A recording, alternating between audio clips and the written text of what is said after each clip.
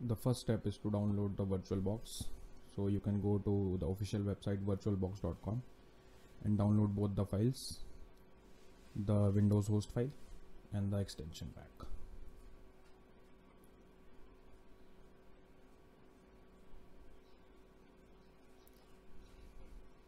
Now we will proceed with the installation of VirtualBox on Windows.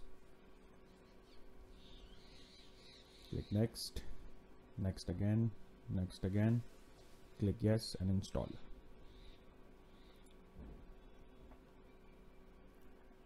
Wait for the download to finish and then we will install the extension pack. Go to preferences, extensions, click on the green icon, choose the downloaded file and simply double click it and install it. Agree to the terms and conditions, click next and the pack is installed. Now the next step is to disable your firewall and your defender. Simply click start, type firewall, go to advanced settings. As you can see that the default firewall is on. Now you need to simply disable it. To disable the firewall, you need to simply click advanced settings.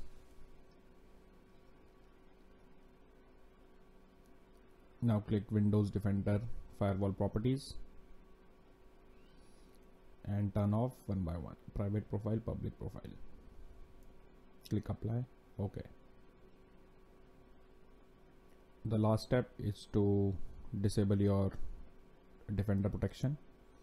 Click manage settings, turn off the real-time protection, cloud delivery protection and automatic and temper protection.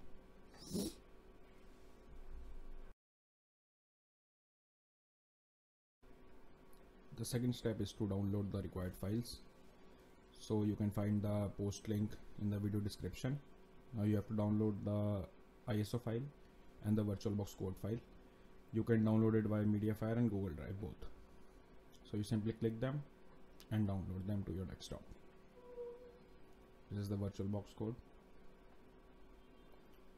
and the ISO file.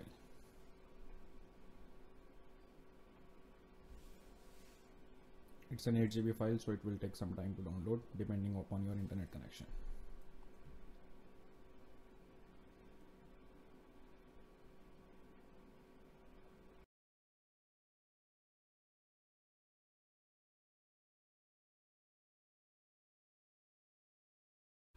Now open your VirtualBox and create a new virtual machine. You can type any name. I'm keeping MacOS Mojave. Increase the memory size. Click create. Increase the file size as well. Click VHT and create. Now go to settings. Under systems, increase the number of processors to 4. Go to display, increase your video memory. Go to storage and attach your ISO file that you have downloaded. Now go to USB, select 3.0, click OK and simply copy the name of your virtual machine. Now open the VirtualBox codes. Simply replace the name of a virtual machine that you have kept. Go to replace and replace it with the name.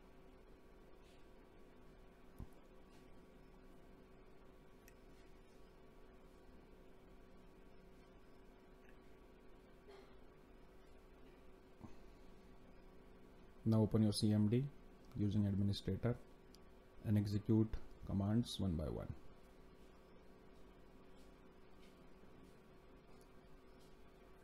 Since I forgot to quit my virtual machine before running the codes, so I'll again run the commands using CMD. This is an important step, so please make sure you exit the virtual machine first and then execute your commands. Now open your virtual machine again and click start. Since we are running on a low configuration system, the process will take some time. You can simply attach the ISO file and click OK.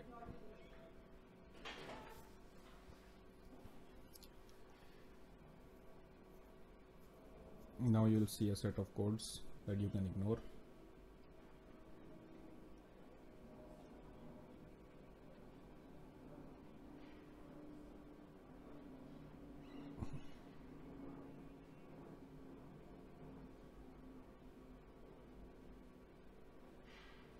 You can simply ignore these commands.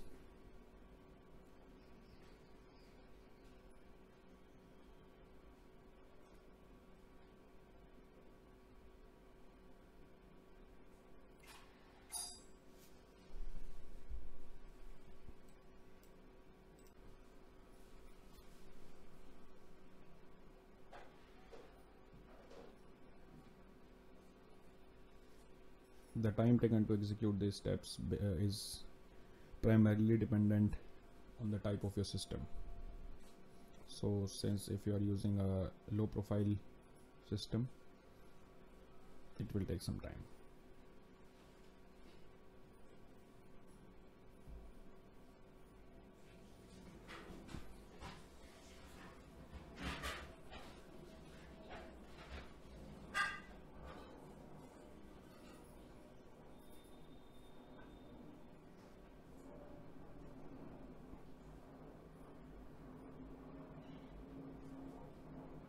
Our OS is starting. Now you need to select your language.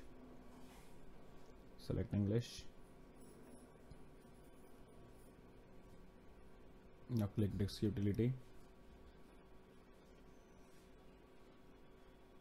and erase the primary disk, VBOS hard disk.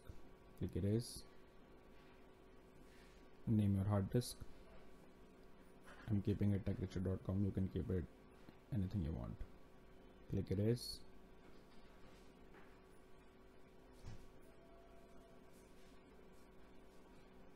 Click done. Close the utility.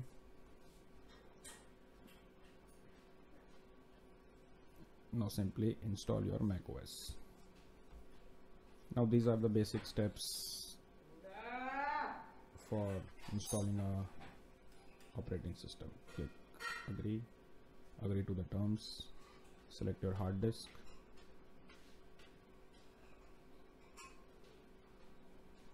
this will take around 5 to 10 minutes to install.